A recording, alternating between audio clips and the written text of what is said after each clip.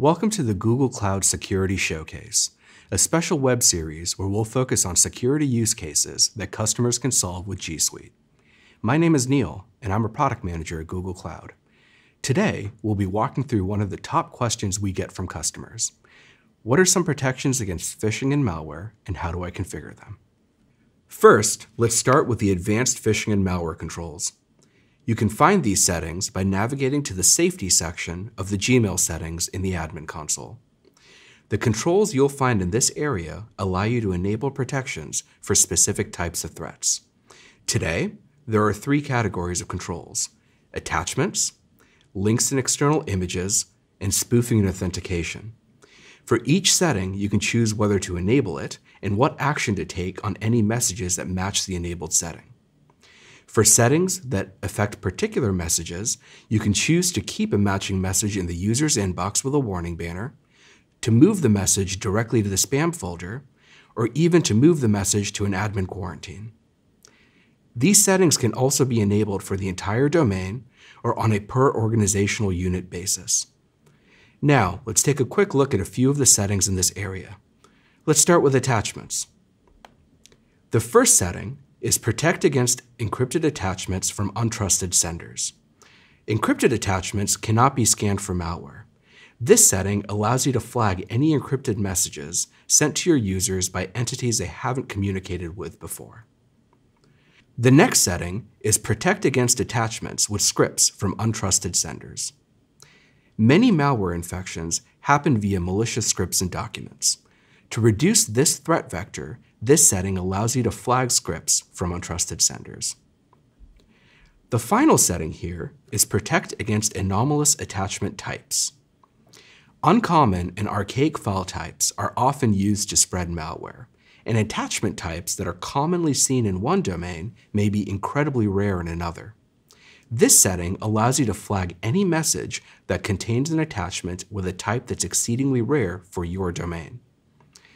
Next, let's take a look at two settings in the Links and External Images section. The first setting here is identify links behind shortened URLs. Attackers often use URL shorteners to obfuscate malicious links. This setting allows G Suite to unwind these URLs to discover malicious content. Next, let's look at scan linked images. This allows for scanning of images referenced by links to find hidden malicious content. Finally, let's take a quick look at the Spoofing and Authentication section. There are a number of settings in this section, but let's take a look at a few. First, protect against domain spoofing based on similar domain names. This setting protects against messages that come from domains that look visually similar to trusted ones. Next, protect against spoofing of employee names. This setting protects against messages where the email sender's name is a name in your company directory, but the email is not from your domain or domain aliases. And finally, protect against inbound email spoofing your domain. This setting protects against messages that are unauthenticated and pretending to be from your domain.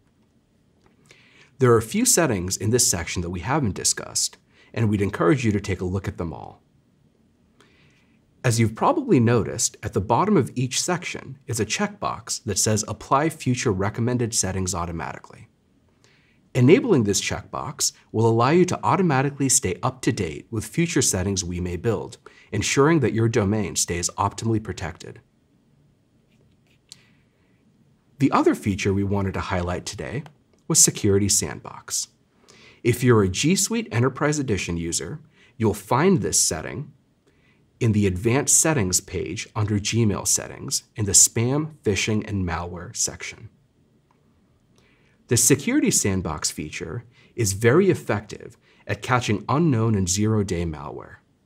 It detects the presence of unknown malware and attachments by virtually executing them in a private, secure sandbox environment and analyzing the side effects on the operating system to determine malicious behaviors.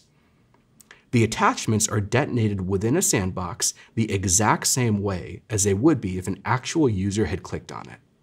This is done in a matter of minutes prior to the delivery of the email and provides users with an extra layer of security.